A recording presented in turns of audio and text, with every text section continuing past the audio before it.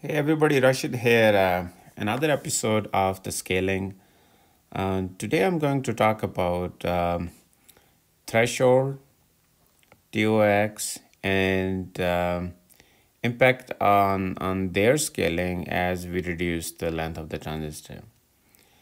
Okay, the threshold voltage is an important one, and you might have heard long channel and then short channel effects, right? One of the major impact of short channel effects is VT roll off.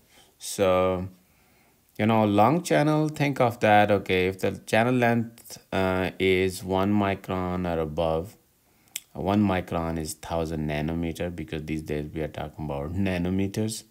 So if 1000 nanometer and more, that was our um, favorite or planar um, transistor, long channel transistor that we typically study in academia. Okay, and as scaling came down, right? For example, I said I'm gonna talk about 0.350 and 0.250 micron transistors. Then at that level, you would see when I explain the details of those process technologies, you'll see that there's already steps taken to overcome the effects of short channels. Okay, and when we talk about the short channels, I'll mention some other effects of that too, but the major one is VT roll-off. So first of all, um, what is VT roll-off? Okay, and then today what we can talk about is, okay, what is VT roll-off and what is long channel, what is short channel, and in this next episode we can talk about why VT roll-off happens, and then another video I can talk about how to overcome VT roll-off, or what are the typical parameters that we have to control VT. And especially when we will look into example of 0.350 microns, you will see more of that. But anyway, so long channel, okay, I won't be able to draw according to the scale, but think of long channel here. Okay, this is our gate, and this is our channel. Well, let's maybe make it a dielectric, okay, because again I'm at higher technology node right now, so I'm talking about our two-dimensional transistor. So that is our, let's talk about NMOS. So these are N plus. This is a polysilicon gate, and this is silicon dioxide dielectric. And this is where, if you remember, our channel was.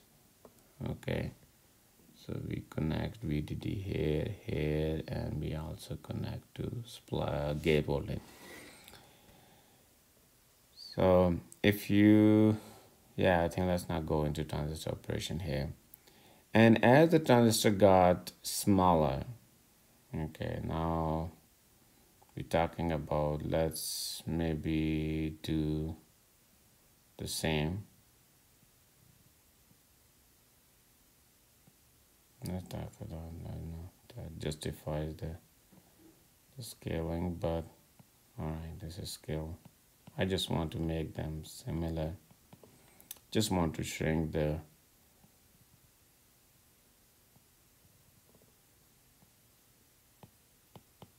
similar, maybe.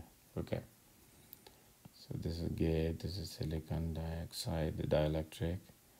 Okay, and by the way, this region is substrate is P plus, because we want to create more holes there. And so think of this now, channel there. And you also remember that, okay, this is source, this is drain, and this is our substrate. So Just like we have a depletion region here, where eventually we create an inversion and we have electrons start flowing. Okay, so we also had a reverse bias junction here. Okay, and there is also a depletion region of that.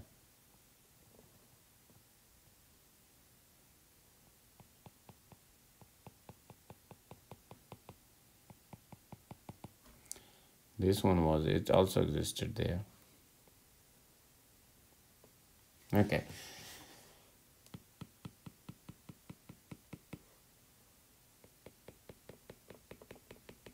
Two important factors you see again in this video, probably not explaining it, but the higher level, what you see, two important things. Now, the supply voltage here, okay, now has a bigger impact here because this is like typically we rely on this vertical field. Okay, we really want gate to be the device causing the inversion here and making transistors flow in this channel, right? But when we look into short channel, it's not just the vertical one. Okay, you have a strong lateral pull from the drain voltage. So there is a this lateral electric field which is really playing a role here in addition to the one we want, just the vertical one. Okay, now also the other factor is here this depletion charge is also making, it was not making impact on long channel because see it was a small portion kind of this thing here. But now the same channel, I should have made the same channel, but you look at this is probably the bigger now portion of this channel. So because of the voltage and because of this charge, there's a big charge gathering here because I'm making a depletion region. It starts impacting it, so it's kind of start turning on the transistor even when we don't want. So what happens is on threshold voltage, this is a horizontal length and this is voltage. As you start decreasing transistor length, it start VT start coming down like that, and we don't want that. Okay, we don't want that because first, okay, we rely on a transistor to be on for certain time and then off certain time. Okay, so this going down means okay, transistor will stay just on, which is not what we want, right? That's not the switch we want. Then the other thing is you probably heard that okay, when transistor is off, still some current flows through that. So low threshold voltage means transistor is kind of in a more onish domain, so currents keep flowing. As this subthreshold current is the cause of the leakage power. So when this happens, then your leakage power also goes higher. Previously we talked about okay, we make the VDD go down because there are two components of the power. One is the active power, which is happens when there is a fluctuation happens 1010, and as a result of that current, there is a capacitance in these nodes, and those nodes cause power to dissipate. So that is active power, and we said okay, by reducing the supply voltage we reduce that active power. But when the leakage is then other component of the power, and as the VT comes down, that leakage power goes high. So for those two reasons we don't want this. So you will see that maybe in the next video. I think I already gave some idea of that. Maybe I'll explain a little bit more about the impact of this charge sharing and this lateral field in the next video. And then I can also talk about what are the things that you can do or people did at that time, maybe doing still, to reduce this roll-off and to make it a bit more predictable and with higher value. So hope you got something out of this, and have a good day, morning, or night. Take care. Bye.